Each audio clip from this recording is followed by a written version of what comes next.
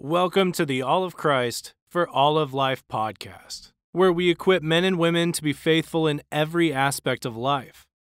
This week, you will hear Rebekah Merkle's talk from the 2017 Grace Agenda titled Reformation, Salonniere. To hear more of the talks from that year's Grace Agenda, find them on the Canon Press YouTube page. So, other possible talk titles, I think, for this could have been the weaponization of hospitality, or strategic hospitality, or the power of the hostess. The more I started digging into this, actually, the bigger it got, and the more I started realizing, oh my word, this is huge. This is so much bigger than I thought it was initially, and it was a super interesting topic. And so the more I started digging, the more things I was chasing down, and pretty soon I was like, wait, I'm never going to have my head around the whole situation, so I just have to stop. And I'm just tracing one little thread, and so I'm not pretending this is the complete picture of what was going on at the time of the Reformation. This is just one little slice, and the more I sort of followed that little thread, the more other ones were revealed, and there's just so much historical study you could do on what the women were doing during the Reformation, and it's fascinating, really fascinating stuff. So what I kind of wanted to do was just talk a little bit about the historical side, and then hopefully get some application out of it for us, even though we're in a very different situation. The more I was reading about it, I just found it oddly encouraging and practical, weirdly, in ways I wasn't really expecting as I read about some of these women. So first, what is a salonniere? Just the definition, what is that? It's a woman who runs a salon, basically, not a hair salon, but an intellectual salon. So the word itself, I think, just refers to like part of the house, like the salon is the front part of the house where you would receive guests. It's basically like holding court, where the word comes from the court itself. But it's holding court in a smaller setting, in a house. And granted, they tended to be grand houses, but it wasn't like, Windsor Palace. They were smaller.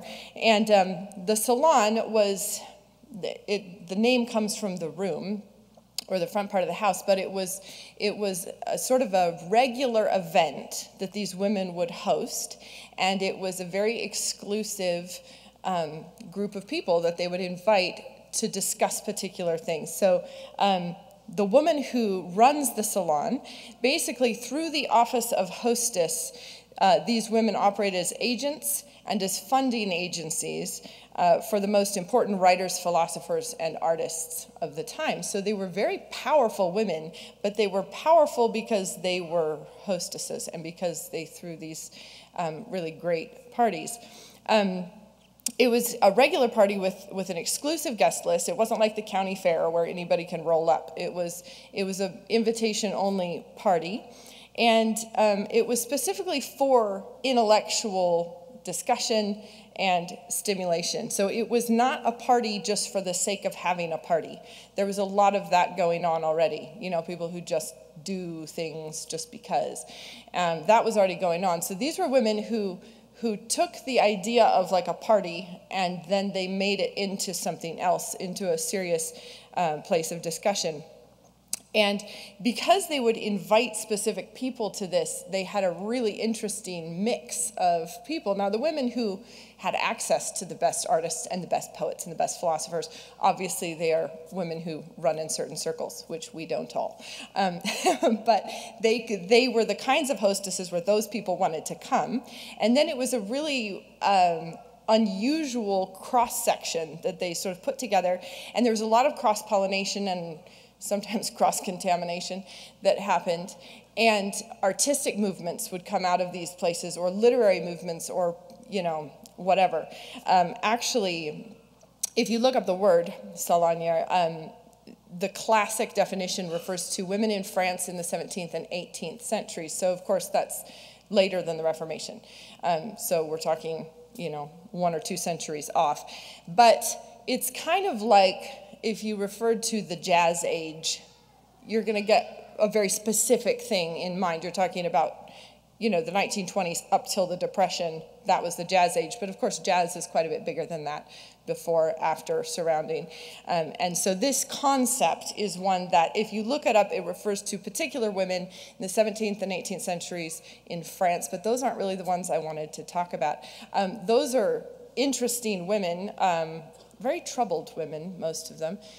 They were not doing positive things. It was powerful, but it wasn't necessarily positive. And they actually, many people argue that the French Revolution, you can trace it back to these salons in the previous century, where these the poets, the artists, the philosophers, they were talking about the issues, and a lot of the sort of impetus for the coming revolution was born there. There's other salons that, I can't even remember which war it was, like one I'd never heard of, like the Swedish-Russian War or something, straight up came out of one of these women's salons, because she was very pro-war, and she made it happen, basically. But the way it would work is, in the French setting, it would be basically like once a week, Wednesdays from 5 to 9, these people have a regular invitation and they can come. And it's just like shuffling the deck a little bit, getting some of the most powerful, influential people to come and talk and discuss. So they were there for the discussion, and the woman herself sort of ran it, because she had something in mind, and she was very educated, and she kept the conversation going, and they would have scientists come and talk about what they were doing, and so forth. And it was not a party for the sake of a party. But at the same time, if the women hadn't been good at throwing the party, nobody would have come, right? It was a great party, but they were there for the conversation, they were there for the company, and it was a very exclusive kind of event. And then, of course, if there were visiting people from other countries, they would get them to come and talk and discuss. So, like the blue stockings came out of something similar to this. So it was a widespread deal. 17th and 18th centuries. Later than the Reformation. However, the first woman to do this in France was from Italy. She was an Italian woman from Rome, I believe, and she came to France and set up the first salon, which then sort of took off, and it became this thing. It was a similar situation to the coffee house movement in England, if you know anything about that. The first coffee houses, when they arrived in England and it was this new drink, it was this weird moment where the first coffee house opened in Oxford, and you had all these guys coming down to drink coffee, but it just put them all in a new context. And so, of course, in Oxford you have, the philosophers and the scientists and the astronomers and the theologians and everything, and they kind of are talking to other theologians, and then the scientists are talking to the scientists. Suddenly you throw them all into the coffee house, and they're talking to each other, and all this interesting stuff comes out of it. It's just like shuffling the deck. So then in London, there were things that grew out of the coffee houses that we still have today. So Wall Street came from the coffee house, because these people who wanted to trade, but they weren't allowed in the Royal Exchange because they were kind of not quite it, they started doing it at the coffee house, and so Wall Street basically was born from there. The modern media was born from the coffee houses, because you would go to the coffee house to get news. So they would go, like one of the coffee houses would be more political. That's where all the political news, you could find out the scuttlebutt there. Or you would go to a different one to hear all the gossip, the social gossip. So what they ended up doing was just printing up the news from the day and tacking it up on the wall, so you could just go and read what was going on, and then they started just putting it all together. So you have the business page and the gossip page, and so basically the modern media came from this coffee house movement. But again, it was just this funny cross-pollination that happened. You put these people together and something new shakes out of it. So the salons in France were comparable to the coffee houses in England. But the more I started looking at this, the more I realized the concept is far, far bigger than just the women in France who were doing that particular thing. This goes all the way back. If you think about like the women of the early church who were putting up the missionaries and getting people together to come listen to the apostles preach or whatever, hosting the churches in their houses, all this kind of thing, it's the same exact concept. It's a woman who can handle the crowd and who can bring in the most interesting, the newest, speaker, whatever, and throws them together, and then something amazing is born out of it. So That's why the talk title is the Salonniere of the Reformation.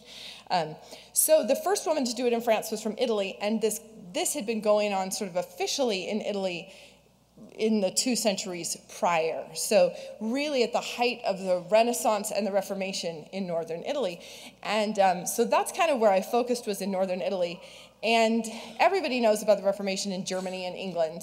And nobody really knows about it going on in Italy, probably because it didn't really take, in Italy and Spain. It just didn't go.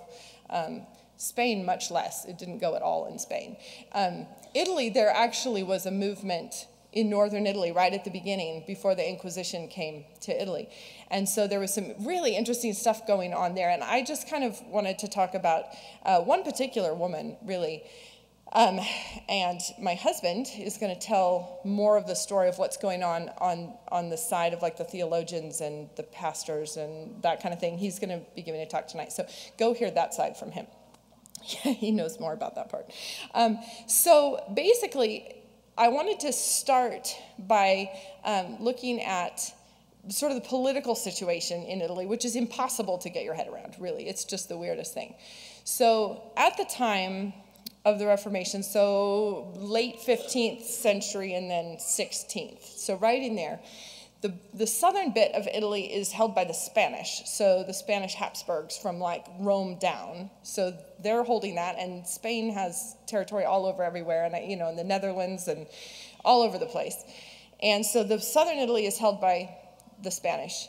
But then from Rome north, it was just a lot of city-states. So it really wasn't a collected, unified country, really. It was city-states that were constantly having big wars with each other. So Venice was like its own entity, and Naples was its own entity, and Mantua is its own entity. So each one of these cities has its own royalty sort of associated with it, and essentially the king and queen of this little tin pot kingdom.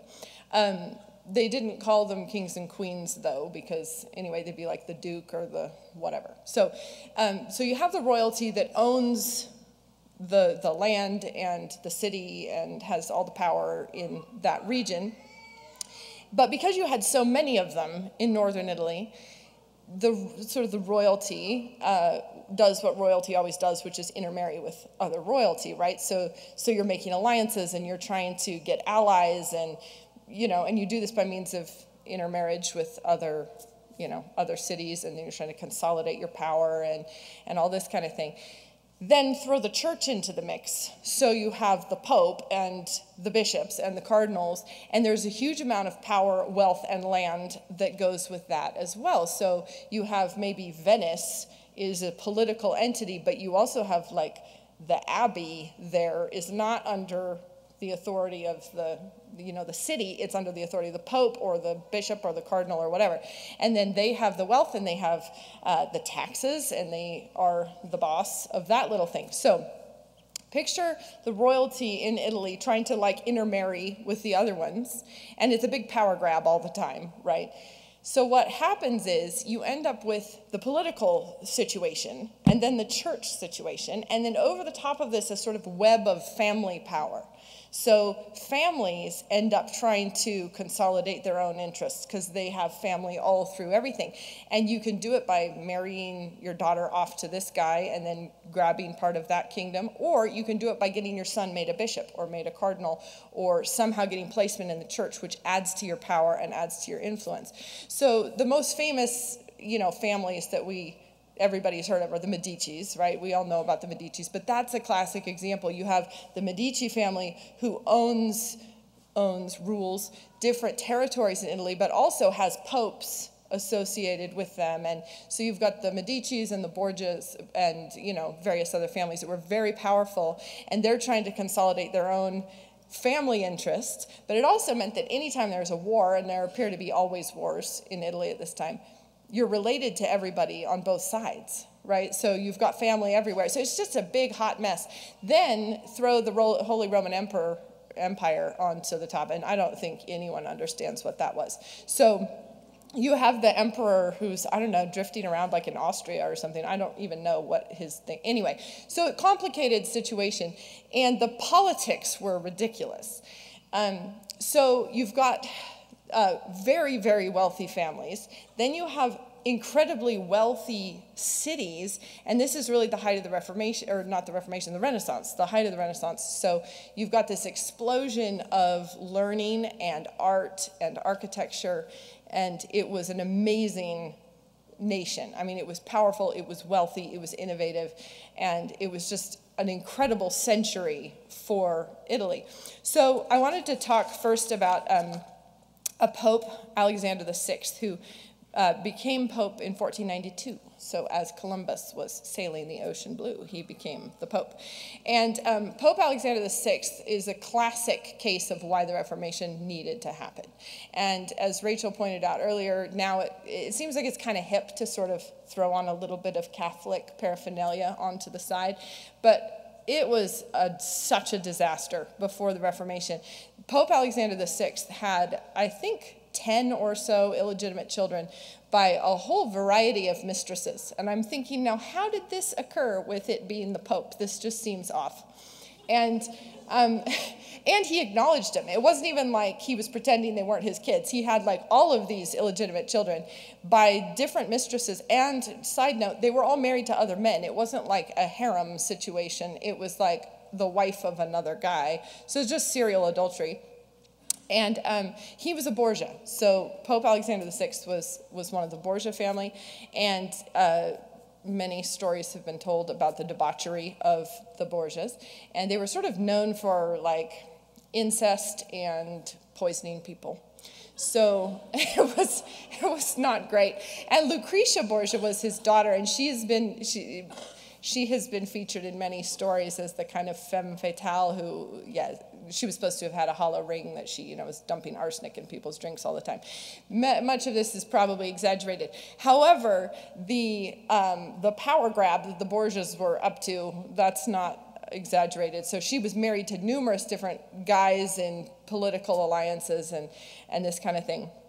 There were some really horrific orgies that were thrown in the papal palace with Pope Alexander there and his daughter Lucretia supposedly there. And anyway, really just truly abominable stuff going on in, the Pope's home. So he was a great, one of the great shining examples of why Martin Luther needed to happen. So Lucretia is his daughter, and she married a guy. She had a string of husbands, but one of the men she married, she then began an affair about a year later so she's the sister-in-law now of the guy that she's sleeping with. And his name was Francesco Gonzaga, the Marquis of Mantua. So she's having an affair with this guy. She's married to a different one. It's all very complicated and bad. He, though, is married to a woman named Isabel d'Este, and she was an incredibly powerful woman, and she is an example of the powerful woman who accomplishes a huge amount by means of her sort of social status. So Isabel d'Este was, her husband's going around being a pain, no doubt, and she was really handling a lot on the home front. She's ruling the city. He got taken as a hostage in Venice for 3 years or something, and she was probably saying good riddance. But anyway, she's ruling the city while he's gone. She has to withstand an attack. She takes over the military. She has to take over, study industry and study agriculture. And meanwhile, she's commissioning paintings from Da Vinci and from Michelangelo and from Raphael and Titian. And she's got all the most famous poets and the most famous philosophers and artists in her circle. And then she's, politicking, and she's getting her 15-year-old son made a bishop. This is the other thing, is because of the situation with trying to get power all the time, you have so many teenage bishops. And just think of how hideous that would be. So, picture in your mind's eye a 15-year-old boy and then give him a bishopric. Nothing will go wrong here. And so she got him made a bishop when he was 15, and then she was trying to get him upped to cardinal, right? So that would have been a real coup if she could have gotten him a cardinalship? I don't know what you call that. Anyway, when he was maybe 17 is when she was agitating for that. But again, she was an incredibly ambitious woman and not admirable per se. So she's trying to get her son made a cardinal. And just as a side note, there was a lot of the teenage cardinals, teenage bishops thing going on, because it was not about God at all. It was about the money. It was about the power. And so I refer back to what Rachel said about just the huge amount of tyranny that was going on. So you've got these young, obviously not qualified bishops. And one especially horrific thing was Pope Leo X, I believe it was Leo X, who was openly homosexual. So this is in the later part of the 16th century. So still the height of the Reformation. He's openly homosexual. As soon as he gets made pope, he makes his little teenage boyfriend, a cardinal. And so now they're literally sleeping together, the pope and the cardinal, and they're just sharing the same bed, and everybody knew it. So it's like, this is a really, truly dark, dark time in the church. And so when people act like, well, see, was the Reformation really all that necessary? I just feel like splitting the church, that's such a drastic measure. No, it was really dark and really bad. So Isabel d'Este, right, she's got her husband being troublesome, sleeping with the Borgia girl, and no doubt many others. I think he died he might have been killed in war, but he contracted syphilis from prostitutes, and he didn't sound like a guy you wanted to be married to. Anyway, she takes this young 12-year-old, who is her husband's cousin, to Rome with her. She's going to travel to Rome, and this little 12-year-old girl is named Julia Gonzaga. And it's really interesting to me that they treat these 12-year-olds like adults, in that they take them to all the parties. They go and talk to the Pope, they go and talk to the Holy Roman Emperor, and then they marry them off to old busters who are like 42 years old, which is really sad. But Julia was already famous for her beauty, and by the time she was 12 years old, and she goes to Rome with her cousin's wife, Isabel d'Este, and she's introduced into all of the highest circles, and she basically becomes quite the sensation. And at 12, then she's married off to this guy who was 42, who already had, or he might have been 40, anyway, much older. He had a daughter her age, and she suddenly is the ruler of a huge amount of territory and cities and everything. She's 12 or 13 maybe by the time she got married. And then he goes off, and he's like attacking the papal palace, and I don't know why. Anyhow, then he got excommunicated, and then the Pope forgave him, and then he died. So she's a widow by the time she's 15, and she's in charge of this huge amount of territory, and then promptly is attacked by some army who sees this as a great moment to try and take over. I can't remember who it was.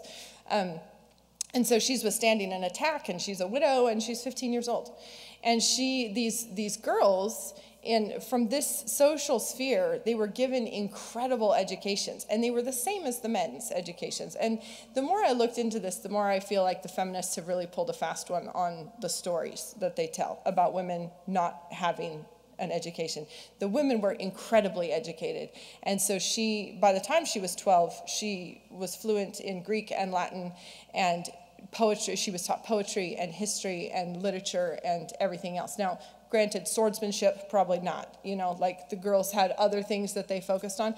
But as far as the education of the humanist scholar, the women were given it. And it's just obvious. If you read anything about them, they were highly educated, highly accomplished women, and they had to be, because, you're going to be in charge of all this stuff if your husband is being held hostage in Venice or something. So anyhow, she is famous for her beauty already by the time she's 12, internationally famous, incidentally, because everybody's like writing letters. I think they were all very given to overstatement in that century, because everyone seems to have been famous for their beauty. But anyway, and plus you see, like paintings of her. She was painted by Titian, and that painting I believe is lost, but the other paintings, she just doesn't seem like all that, but she was apparently. So she is defending the castle and all this kind of thing when and I can't even imagine a 15-year-old girl trying to handle this sort of thing. And then, oddly enough, her fame had spread so far that the Sultan in Constantinople had heard of her, or at least his Grand Vizier had. And he sent a pirate, who was this notorious Barbarossa, to go and kidnap her and bring her to the harem. So she's like this woman who is friends with all the artists of the Renaissance, and then her castle gets attacked. I think she might have been about 20 at this time. Her castle is attacked in the night by this Muslim pirate who is trying to haul her off. And I think there may have been a little bit of a power grab in the harem or something. There might have been other things going on back home. I don't know why he wanted to take her back to the Sultan. But just, I found this quote. The Sultan, this is how he prefaced his letters. I, who am the Sultan of Sultans, the sovereign of sovereigns, the distributor of crowns to the monarchs of the surface of the globe, I, the shadow of God on earth, the Sultan of Padishah of the White Sea, the Black Sea, Rumelia, Anatolia, Karamania, Rum, Salkadar, Diakbar, Kurdistan, Azerbaijan, Persia, Damascus, Aleppo, Cairo, Mecca, Medina, Jerusalem, all Arabia, Yemen, and other countries which my noble ancestors conquered, and which my august majesty has likewise conquered with my flaming sword. I, Sultan Suleiman Khan, son of Sultan Selim Khan, son of Sultan Bayezid, you who are Francis, king of France. That's dear Francis. Anyway, this is the Sultan that sends, this pirate comes, and he was this notorious pirate with whole fleets of ships. Anyway, castle gets attacked in the night. They're already in the pirates are in the castle before she's woken up by a servant, and she escapes, and it's this dramatic thing. She makes it to this other palace, and then this boy who was actually closer to her own age, who was kind of in love with her, and they had this sort of tragic romance because he was made a cardinal when he was 17, so now he's celibate. Anyway, he's suddenly he hears about it, and he rallies an army, and he goes after the pirate. I mean, it's just this incredible life that she was leading, and it was a very dangerous time, right? It's this funny combination of wealth and opulence, but also a huge amount of danger. And she made it out. And then there's this story that she had the servant who helped her get away, that she had him killed because he had seen her, because she wasn't fully clothed when she had to make her escape. And then there's other people that are like, that is so ridiculous. That never happened. That's such a ridiculous myth. So anyway, there's some sort of question about that. It doesn't seem in keeping with her character to have had the guy that rescued her stabbed, but it was an odd time. So I don't know. But anyway, so she's got this cardinal who's in love with her, and then he gets poisoned by someone. And it's just this incredibly high-stakes poker that they are all playing all the time, and she had all of this influence over the poets. Everything was dedicated to her. All the poetry was dedicated to her. Everybody's gushing about her amazing beauty and her intelligence and so forth. Like I said, they gushed about a lot of people, but still, she seemed way up there. And she seems to have been heartbroken when the cardinal was poisoned. Her husband, she seemed fond of him, but I don't think she probably knew him very well. She was 12. He was gone by the time she was 15, and she didn't seem too broken up about that. But this cardinal, who was closer to her age, and then his uncle, the Pope, made him cardinal as he was dying to sort of consolidate the family interests. And so it was this kind of oddly tragic life. And then she sort of retired into a convent. She didn't take orders, but she just lived in the convent for a while, and she studied, and she was devoting herself to more spiritual things, because she had been kind of the essence of the glitterati, if you will. So the cardinal dies at 24. He's 24 years old when he's poisoned. And the next year is kind of this interesting year in northern Italy. So if you think about 1535, this is after Luther, right? He's nailed his 95 Theses. It's had time to sort of percolate out. And there's a lot of talk about the Reformation in other parts of Europe. But of course, Italy is the belly of the beast, if you will. So it was heavily frowned upon in Italy. But in 1536, a guy named Bernardo Ochino shows up in northern Italy. And because Julia Gonzaga was such a person, she was just surrounded by the elite, he shows up and he's really making waves with his sermons. It was Lent, and he was brought in to preach the Lenten sermons. And it was, he wasn't talking about sola fide or anything. He just was this kind of famous preacher, and everybody loved to hear him. And several years before, the Holy Roman Emperor had been there listening to his Advent sermons, and everyone was just overwhelmed at this guy's preaching. And so Okino shows up on the stage, and she becomes good friends with Okino, because of course she did, because she was really at the heart of all of what was most exciting in society. And there was another guy named Juan Valdez, who, wasn't that the coffee guy, like back in the 80s? It's not that guy. Juan de Valdez, and he was a humanist, but he had an interest in biblical interpretation. And part of the Renaissance thing, is this recovery of the original languages and going back and reading the philosophers in the original Greek and realizing how much they had missed out on. And just this recovery, going back to the source, right? That was the whole impetus for the Renaissance. And so the Reformation was clearly just one more example of doing that. You're doing it with the scriptures, not just with the philosophers, but with the with the scriptures. And so Juan Valdez is translating the Bible from Hebrew into Spanish, and suddenly they're reading the Psalms in Spanish, and they're reading the book of Romans in Spanish. And Michelangelo loved to hear Valdez's book of Romans. He wanted it read aloud, and he was part of this other woman's circle, and they just wanted to hear it. And this goes back to what Rachel was saying. That would be novel. And so Valdez has written, he dedicates them all to Julia too. Like, he translates them, and everybody's reading them, and Michelangelo's reading them, but they're dedicated to Julia because she was a good friend and was so involved in the whole thing. And so he's writing her letters saying, I assume that you have been poring over the book of Psalms that I sent you in Spanish. And it's like, if you'd never read the book of Psalms, I mean, of course you would. This was like such a privilege and so novel. And many of the other women were studying Hebrew so that they could read it in the original, because they were humanist scholars as well. And I should just clarify, humanist at the time of the Renaissance doesn't mean like secular humanist. It just means studying the humanities, right? A scholar of the humanities. And so these women were highly educated and interested in the conversation. And so this year, 1536, Okino, this sort of really fiery preacher, shows up. Juan Valdez is there translating the scriptures into Spanish. Julia Gonzaga is there, and they have this weekly meeting with a number of other people. But they were kind of the movers and the shakers. And Julia Gonzaga and Juan Valdez, their discussions about the scriptures get put into a dialogue that's published called The Christian Alphabet that Juan Valdez puts together. And it's just the two of them talking, so Julia and him. And this is the first printed in Italian exposition of the doctrine of sola fide. So it's the first thing that comes out, and Julia and he are talking about it, and Okino is in the circle, and they're just talking about things, but pretty soon it's sola fide that comes out, and they're realizing, wait, what Luther has been talking about, that's the answer to all this corruption, to all this stuff that's going on.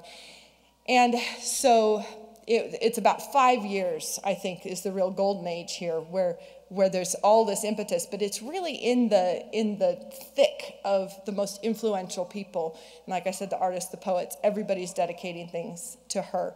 And she's really kind of what pulls the circle together. And so I think it's interesting that, like, before the Reformation, the monks are doing important stuff, but you add the women into the mix, and something very different happens. Right? And so she kind of she's sort of the thing the catalyst that produces this new, she's not the one who writes a treatise on sola fide, but she is the catalyst, and it was her social scene that was the catalyst for sola fide getting spelled out in Italy. And then in 1542, the Inquisition is established in Rome. So the Spanish Inquisition comes, and everybody realizes it's time to go. Like, this isn't going to work. And so Peter Martyr Vermigli is one of the reformers, and he has to flee. Okino has to flee. Juan Valdez is dead now. And so they take what they had done with Julia in her circles, and they go to the continent. So they go to Heidelberg, they go to Oxford, and all of the movement there really comes out of what they had there in northern Italy with her. And then she devotes herself to helping the refugees, helping people flee. She's obviously wealthy. She's facilitating this. There were other women who didn't. They suddenly backed off as soon as it was no longer just kind of this edgy thing and, oh dear, now it looks like there's actual problems. Then they quickly backed off, but she didn't, and she devoted herself to helping the cause and helping people get out. And the thing that I love about the stories, and the more I was reading about it, the thing that I really love is that it's a different side of hospitality. And I think that we might have a very truncated idea of what hospitality actually looks like or how effective it could be. And I know that there's, picking up the strays, making sure people have a place to go on Thanksgiving, feeding the widows and orphans, that's hugely important. And so it's not to set that aside. And that also was part of what these women did. They opened their homes to refugees. Isabel d'Este, when Rome was sacked, she had 2,000 refugees in her home, which tells you what her home was like. But anyway, they were doing that too. But there's also this incredibly powerful side to it, which is showing hospitality in a very strategic way. It's like, let me use what I've got, let me use my education, and I'm going to facilitate something. And I'm going to do it by means of something that's actually quite domestic, right? I mean, it's throwing parties. And the thing I love about it is it's not throwing parties for the sake of having a lot of likes on Pinterest, right? It was something far, far more important that they were after. And these women who, they knew the cause, and then they used what they had to make it go. And the other thing that I loved about it is that it was a lot of single women. It was just, many of them were widowed. Like Julie was widowed by 15. She never remarried. A number of the other ones were widowed, but they were in a very unique place to be able to facilitate this. And so I think we tend to think, well, if you don't have a family, there's no real point, right? Oh, well, you cook for your kids, but I don't have kids, so. But these were women who were absolutely making the most of their time and the fact that they had the resources and they had the ability. And I just think, especially for women who are past the phase of life, or they aren't yet in the phase of life, where they have a brood of little kids at home that are taking up all their time, there are so many opportunities. And I realize you can't invite Michelangelo to your parties. He won't come. But everybody is surrounded by something that they could make use of like this. And she was obviously, Julia Gonzaga and Isabel d'Este, they're at the top of society, but Martha was not, right? She's doing this with Christ and with the apostles, which looked like nothing much, right? It didn't really look like the newest, most exciting philosophers in town. On the other hand, it kind of did, right? Like they saw with the eye of faith. And so they were using what they had to facilitate these things. Or you think about the women, like I mentioned earlier, opening their homes for the churches, and the women of the Renaissance who were just putting people together and then facilitating that and watching what can be done with it. And I think it's such a powerful tool that hospitality is more than just like, you're a person, I'll feed you some food. Although that's important, right? That's an important part of it.